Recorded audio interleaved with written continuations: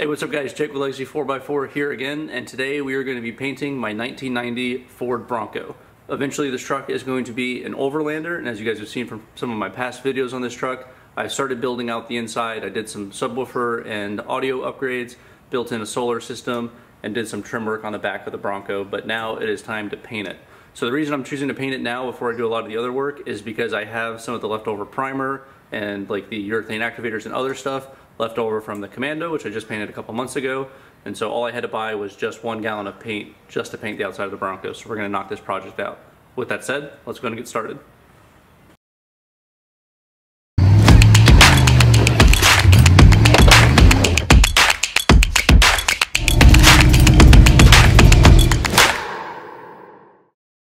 Okay, so as you guys can see, I already have the Bronco prepped. I've already gone through and did all of the tape work. I used mostly just trash bags and just regular blue painter's tape to go through and do all of the lines on the Bronco where I don't want the paint job to be on. So I've covered up the hardtop, all of the windows, some of the different little accessory pieces like your rear view mirrors, your side mirrors, your door handles, and all that kind of stuff. All of those things I don't want to get painted. All right, so all of those things are taped up and now we're ready to prep for paint. So for the paint job on this, we're going to be doing a dark green metallic.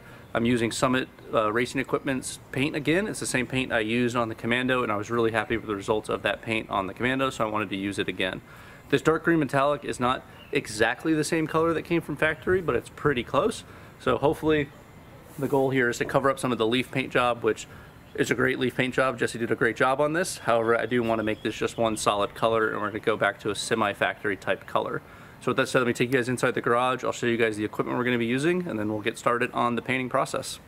Alright, so to do this, we're going to be using Summit Racing Equipment's paint. They have a whole line of paint materials and painting equipment, and I've had good results with them in the past. So we're going to start with a 2K urethane primer. So this is a 2-part primer. It has a high build quality to it, although when you do run it through a paint gun, you have to reduce it down a little bit, and it kind of gets rid of a little bit of the high build properties. But that's okay, because the Bronco's bodywork is good enough.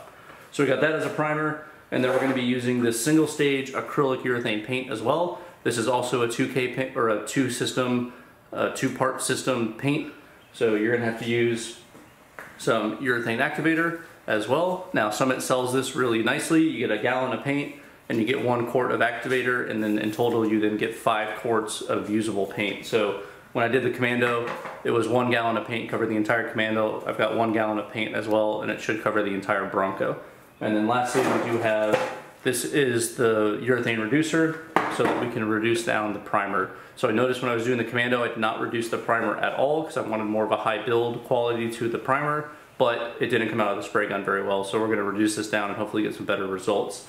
And then to do the spraying, I have a relatively cheap Double Bliss paint system. This is their entry model paint system as well. It comes with a paint gun and with a primer gun. So you get 2 different guns, 2 different cans, all of your cleaning tools required for those 2 guns. Then you also get a nice little plastic case for them to keep them all stored and out of the way when you're not using them. So with that said, we've got all this done. I'm going to mix up the primer, and then we'll show you guys the process starting the paint on the Bronco. Alright, so showing the Bronco before I start painting, you can see covered up the wheel wells with some trash bags, went through and taped up all of the different small pieces to it, covered up those a little bit, might have to repaint those afterwards, and went through and did just a little bit of Bondo work on the sides to smooth out some of the larger gaps that we have. This is the paint job that's going to be going away and going to be getting replaced by that dark metallic green that we have. The bumper's probably going to end up getting some paint on it too, so that's going to also get repainted. And then also, I took the headlights and taillights off, or well, took the taillights off, and we are going to be replacing the headlights and taillights with some aftermarket LED options. And of course we have our beer special here. We got a little can opener on the back of the truck. This is going to stay. This is going to get painted with the body as well to make it flow, but it is going to stay and be there.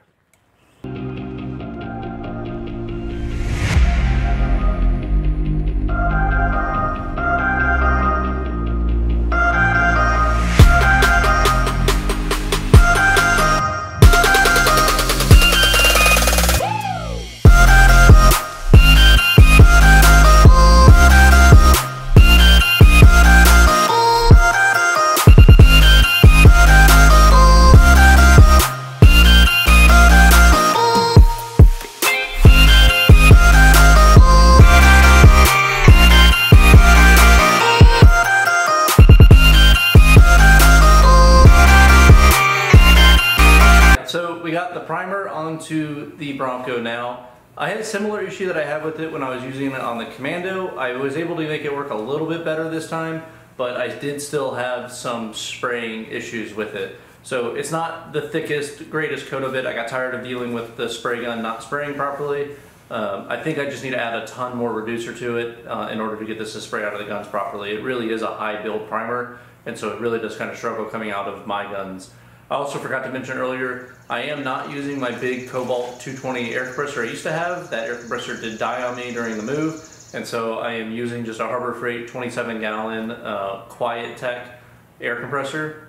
I got this one because I live in a residential area now, and the air compressor is inside my garage instead of being outside of it like it used to be at the old shop. So I went with the Quiet Tech one because it sits literally 6 feet away from me.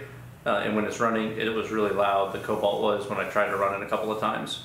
Anyway, so this compressor is keeping up just fine though, so we're having relatively decent enough progress with this, but the primer didn't want to come through the gun because it's just too thick. Anyways, moving on, we have our dark jade metallic paint that you can't really probably see from there. I'm going to mix this the same way I mix the primer, just without the reducer. So it's going to be a 4-to-1 ratio of the paint to the activator, and that's going to give it that's the two-part system that works with this paint. So we've got one more paint cup. We're going to do probably 2 cups of this in here, kind of get rid of a little bit of the excess in this paint gallon that we've got, and then we're going to just pour the rest of the activator into the gallon and we're going to spray that. So we are going to use this entire gallon of paint. Now, it's probably only going to take about a half gallon to paint the entire truck, to be completely honest. We're going to do the whole gallon because I don't have anything else that I want to paint green. I don't want to just have a gallon of paint sitting on the shelf for the next 3 years, so we're going to just spray the whole thing and we're going to have a blast with this. It's going to have a nice thick dark jade metallic coat on this. Anyways, let me, I'll mix this up here in this little can and then we'll start spraying.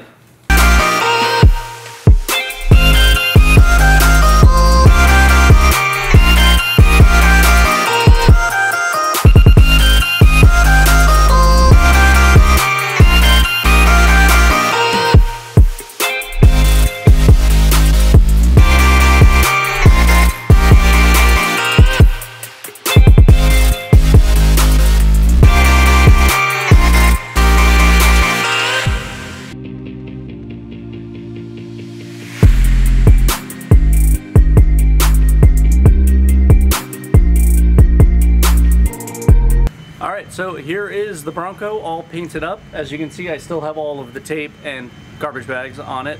I'm about to take those off, and then when that's all done, I'll show you guys what the finished product looks like. And I know the headlights don't have tape or anything on them. I do have new headlights, and I have new taillights and a new grille for this truck. But as you can see, this is what the paint job looks like. It turned out pretty good. Kind of hard to see here, you got a little bit of a glare, but you can kind of see coming off of this, it's got that nice shiny dark green metallic kind of color to it. But obviously I didn't come through and undo all of the little imperfections, but overall it looks very nice for what it is. This isn't a show truck, so I'm not worried about coming through here and fixing up all of the little bodywork.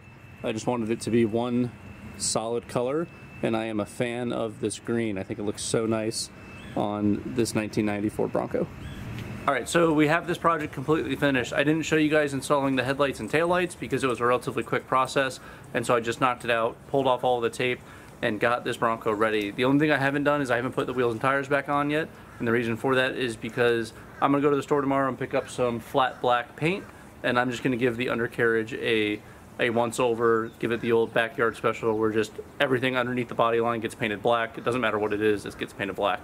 So we'll do that tomorrow, and then I've also got to pick up a couple nuts for one of the headlights. But let me show you guys around the truck, show you guys how this turned out, which is not too bad for what totally was a really cheap backyard paint job. So we'll do all that, and then we'll talk about what's next on this Bronco.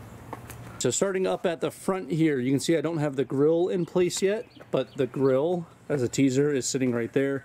I'm going to do some custom bracketry to make it fit properly. I'm probably going to 3D print something tomorrow, but we have some new LED headlights for the Bronco.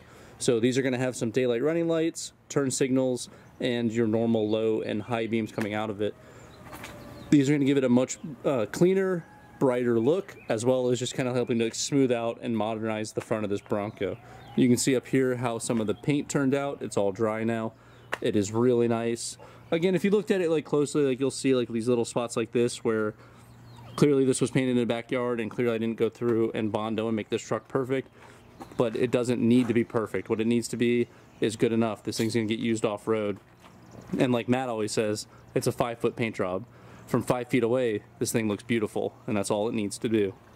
Coming back here, you can see some old bolts. These got left in the truck because the alternative would be having holes, and got enough of those already. This is where the CB radio mount will go back when I get around to that. I do need to come through at some point and touch up the hard top, kind of touch up some of this rubber here, touch up the paint on that, but that'll be in the future. You can see we even kept the shore power charger here for the truck nice and black and clean. Makes it all stand out. I've also got to come through and touch up a little bit of overspray on the side steps and a few other places. This is where that dent was. You can still obviously see the dent, but it is definitely a lot nicer than what it was. And then moving up to the top. So it needs a good bath.